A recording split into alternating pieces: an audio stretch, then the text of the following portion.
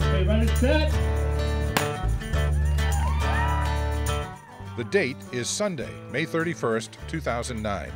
The place, Newton, Massachusetts. This is no ordinary race. It's the first annual Katie Lynch Heartbreak Hill Half Marathon.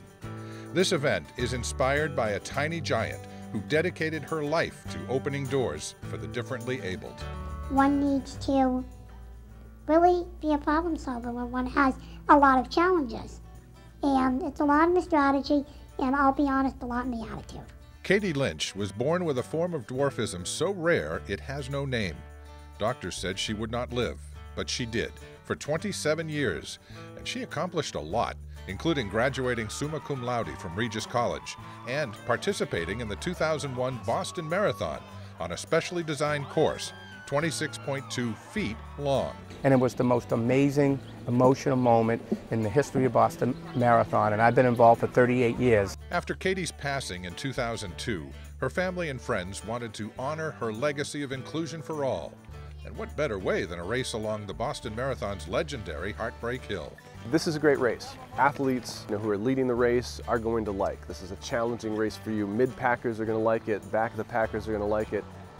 It's a great community event, and there's something for people who aren't runners as well.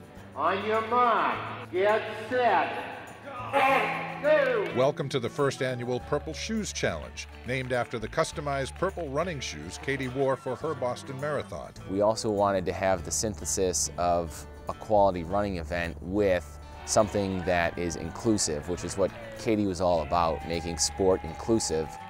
More than 300 runners helped us raise money to support projects that focus on inclusion for all.